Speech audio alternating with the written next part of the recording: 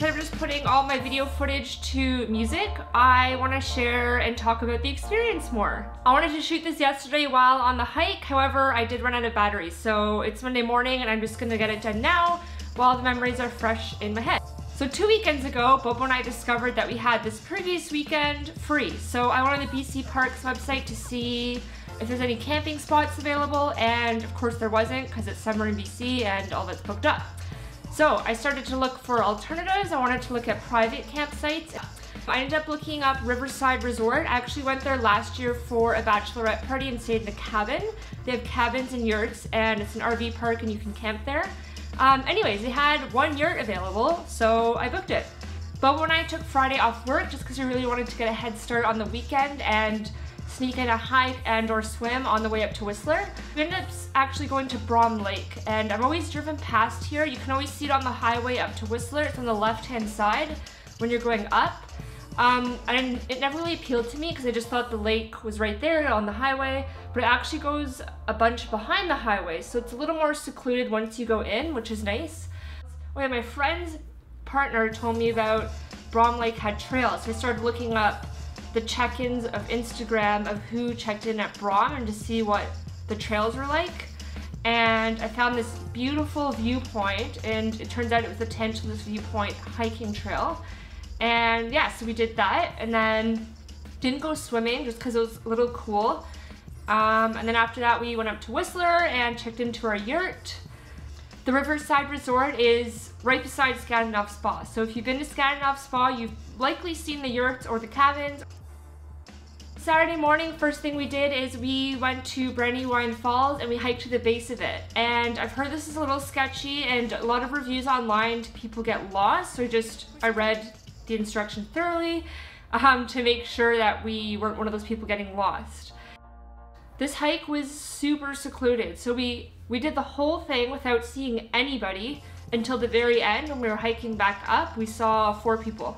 Kind of a little scary actually. There was a bear cave at the bottom. Bobo read online that the bear cave didn't have any bears in it as of last year, but I don't know, do bears reuse their caves? I don't know. Anyways, it was still fucking scary to walk past that. So walking to the base, it's not a very nice route, to be honest. You have to hike across a bunch of boulders. I don't like it. I actually bailed once walking over a log. After we're done our hike at Brandywine Falls, the parking lot was actually pretty bonkers. People were waiting to get our spot as we were leaving, so I'd recommend if you are gonna do this hike, get there early. I think we got there around 9:30 and the parking lot was pretty empty. Mind you, we did stay in Whistler the night before, so that was pretty easy for us to just get there at that time. The hike, I would say, took about 3 hours total, and that was with a huge break at the bottom to take lots of photos and just take in the nice view. The drone wasn't really working at the bottom because the GPS wasn't very strong at the bottom, so it only had in vision mode, which means it can't go far. Anyways, that was kind of annoying, but I did use it at the top of Brandywine Falls, past the main trail, so there wasn't many people around, which was nice because I hate flying it when there's people around because it's really loud and annoying. However, with the falls, it's pretty loud, so I don't think you could hear it. After the hike, we had our barbecue in the car, so we decided to have our picnic just right in the parking lot there. They had picnic tables set up. After our picnic, we went to the Callahan Valley, which I've never been to before. Also discovered a new waterfall, which I've never heard of before. It's called Alexander Falls. We went to Elta Lake and Bobo jumped in a couple times. It was still pretty cool out on Saturday, so I didn't go in. It was supposed to be really hot on Sunday, so I was saving my swim for then. However, on the way home, all the lakes were fucking packed, so we actually didn't end up getting to go because the parking lots were just so insane. So Sunday morning we got up and we decided, what the hell, let's just squeeze in one more hike while we're here. And we went to the Green Mustache and had our smoothie bowls.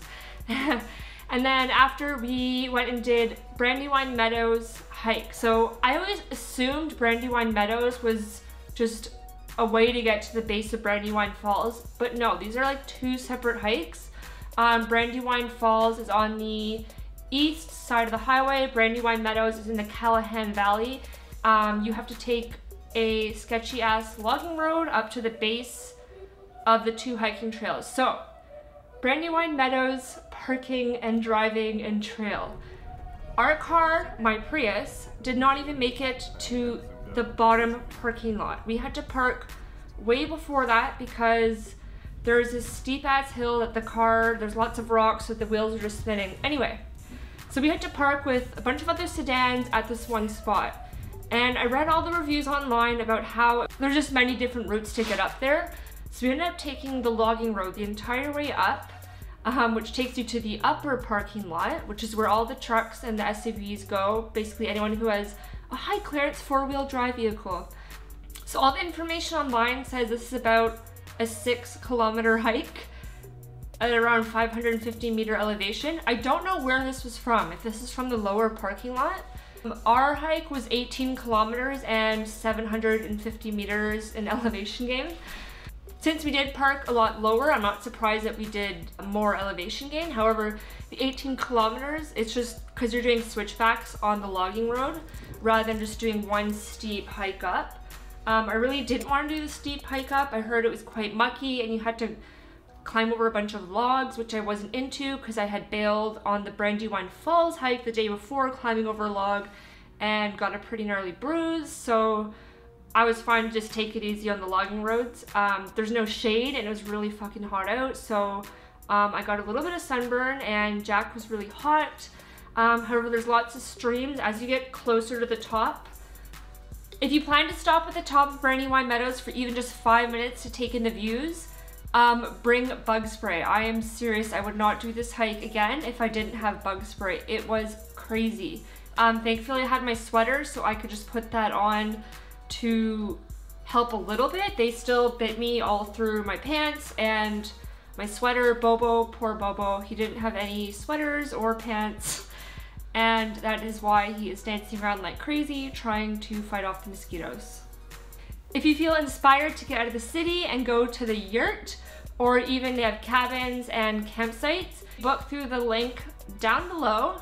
I did notice on booking.com it was cheaper for me to reserve than the actual Riverside website. I think in total for the weekend it was $244 for 2 nights for the Yurt in Canadian. Alright, that's my first travel vlog. I hope it was a little more informative than just throwing music and footage together.